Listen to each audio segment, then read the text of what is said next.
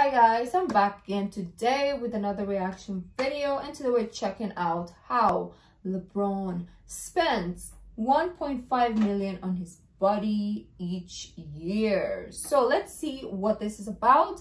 Before we do start, don't forget to subscribe if you haven't already. Click that bell button to get notified whenever I do upload a video. So guys, let's get it. By the end of his current deal with the Lakers, LeBron James will become the highest paid NBA player ever, with more than $350 million in career earnings. Of course, LeBron is not keeping all this money under the mattress. He happens to be an extremely successful investor, with stake ownership in Beats by Dre, Liverpool Football Club, and Blaze Pizza. Liverpool Football Club, damn. This guy is busy. Successful investor with stake ownership in Beats by Dre, Liverpool Football Club, and Blaze Pizza, among many other endorsements. LeBron is also known as a person who invests a lot of time and researches to keep his body in the best shape possible. In this video, we'll look how... If I had 1.5 million, yes, please. I want that too. I mean, not as harsh, but not as hard as he's investing in himself, because he's an athlete. But I would love to invest probably half of that also on like PT, nutritionist, gym person, instructor, trainer. There we go. And then equipment and all that stuff, because I would love to be tip game of my fitness. And Blaze Pizza, among many other endorsements. LeBron is also known as a person who invests a lot of time and resources to keep his body in the best shape possible. In this video, we'll look how LeBron trains, why he spends millions of dollars on physical fitness, and how he could end up as the most durable... I tried that balancing on the ball. What was I doing? I was just balancing on it. I didn't even have weights, and I was like, nah, bitch. Athlete ever. Spends $1.5 million a year on his body.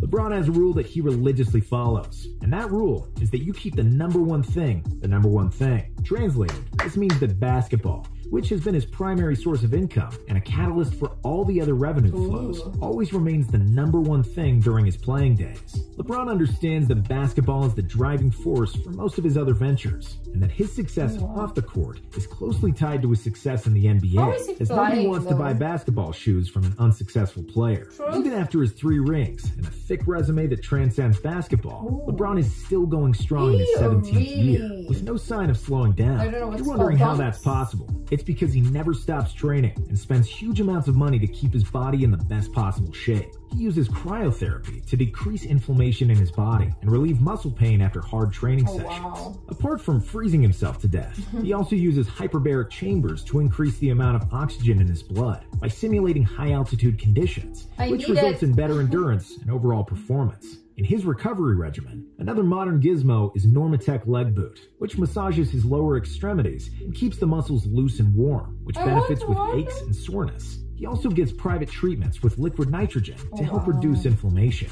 Other than that, he employs a team of personal chefs, massage therapists, and trainers to keep him in tip-top shape. Like Dwayne Johnson, another famous gym rat, LeBron has to pump iron everywhere he goes. Even if it's a yacht in the Mediterranean in the middle of the summer, the yacht has to be equipped with a gym, because LeBron is addicted to working out. When he was filming Space Jam in the summer of 2019, he would spend up to 12 hours on the set, which is exhausting in itself. However, before every day of shooting, that would usually start around 7 a.m., LeBron would already practice, which means he would wake up around 4 a.m. every day. Now that's commitment. LeBron's greatness is taken somewhat for granted because he won the genetic golden ticket and grew up into a 6'8" uber athlete that can jump out of the gym. However, there were many athletic guys in the NBA. For him to... even if you're like 7 foot and you are the laziest mother fudger in the entire world, you're not gonna be the most successful anything if you are lazy. You can't even like walk or whatever, right? So even if he's giving the genetics, the height, it's also up to him as a person. How much work is he gonna put into his craft, right? So it's kind of like, let's say there's a skillful, like a talented musician, but then there's a mediocre musician, and let's say this mediocre musician puts so much work to practice. Who is gonna be on top? This one, and this one is just not doing anything with your talent. So it's up to the person, regardless of the genes. Granted, because he won the genetic golden ticket and grew up into a 6'8" uber athlete that can jump out of the gym. However, there were many athletic guys in the NBA. But for him to still be basically playing the same level past the age of 35, now that's something else. So let's take a look at how he does it. LeBron James's workout routine. When we watch basketball games, we see the final product on the court, but everything that goes into it is what very few people understand. Yes. LeBron is one of the hardest and smartest workers in the NBA, and the fact that he hasn't suffered a severe injury is not an accident. Oh yeah, sure, I've never there heard is like some luck because freak injuries happen in basketball. Something bad. LeBron is doing everything he possibly can to decrease the chance for injury, and the results have been tremendous so far. The man that helped him along the way, and who is still his personal trainer and one of his closest associates, is a man named Mike Mancias. Why do I know his Mancias face, is one of though? the top personal trainers in the world, and he became to LeBron what Tim Grover was for Michael Jordan. Mancias began working for the Cavs in 2005, and LeBron asked for his advice when he was experiencing back tightness and knee soreness, which were big problems since James wasn't yet 22. Mancias then reconstructed his workout routine, and is a big reason why LeBron was injury-free for the majority of his career. Mancias now has LeBron on a tight weekly schedule that includes weightlifting up to 3 times per week, plyometric work, or cardio on the VersaClimber several times per week, and some form of yoga and stretching before and after every session. Of course, that doesn't include actual basketball training, and around 100 basketball games he plays every year. Yoga and stretching is something James learned out of Kareem Abdul-Jabbar's book, and then took it to a completely different level. Kareem swore by yoga, and said that it's only because of it that he was able to keep playing at the age of 40 and still be productive. LeBron suffered a first serious injury in the 2015 season. He had an injured disc in his back, and his mobility and explosiveness took a significant hit. Worried, LeBron reached out for help and got it from Donnie Raymond, a former Navy SEAL specializing in biomechanics and human movement. Raymond's expertise combines biology and physical mechanics, and he helped James to massively improve his core strength, posture, and get rid of all the back pain. LeBron also transformed the way he lands on the floor to preserve his joints. If you look at how he maneuvers landings after dunks, he's like a gazelle, just softly touching the ground after a big jump, which goes a long way for knee and ankle durability. When it comes to optimizing performance, LeBron kept no stone unturned and was not shy to ask for help. Because of all the work on his biomechanics, mobility, and state-of-the-art recovery systems, he's still at the top of the basketball world. To be the king, you have to think like a king and train like a king. And if you really want to know the full details of LeBron's workout, watch this 1-hour uncut video of his training with Mancias on YouTube. LeBron James's nutrition. Like with training and recovery, James also invests a lot in nutrition to replenish his body with the right fuel, so he can perform at the optimal level. He eats about 5 times a day, a traditional breakfast, lunch, and dinner, and a couple of snacks in between. James starts off the day with an egg white omelet with French toast, or he a works turkey out sandwich. a lot, so 5 times a day is like enough, or too little even. Snacks in between.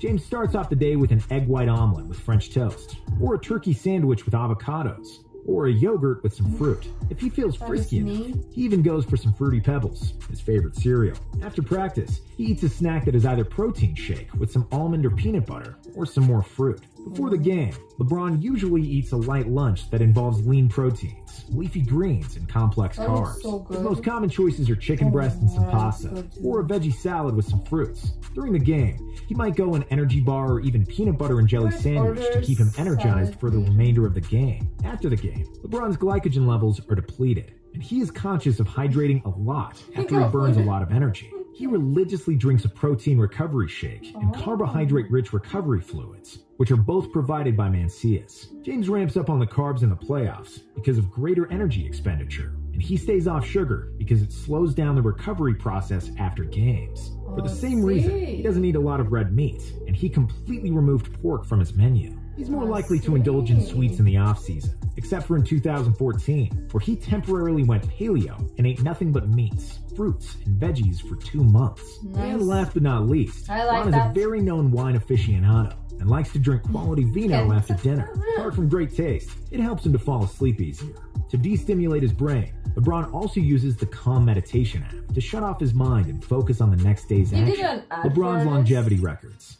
If he keeps this pace and stays lucky with injuries, LeBron could break all kinds of records. Of course, the focus is on the all-time scoring list, where James is currently third, behind Kareem and Karl Malone. If he keeps playing into his 40s, he might amass well over 40,000 points and comfortably break Jabbar's record of 38,387. LeBron is also likely to be one of 7 NBA players who have over 10,000 assists, joining Stockton, Kidd, Nash, Magic, and Mark Jackson, and probably Chris Paul. James is already in the top 10 of all time in the regular season when it comes to minutes played, and the first in playoff minutes played. Wow. By the time it's all said and done, LBJ will likely be the player who played most basketball ever. Apart from his tremendous God-given talent, LeBron has an incredible work ethic and has made smart choices well, to if keep your him number at is the top 23, for 17 years and counting. LeBron is already one of the most durable athletes, and once you learn about his habits, it's easy to see why. With a little bit of luck, he could become the most durable athlete ever and further advance his case for the GOAT status in basketball.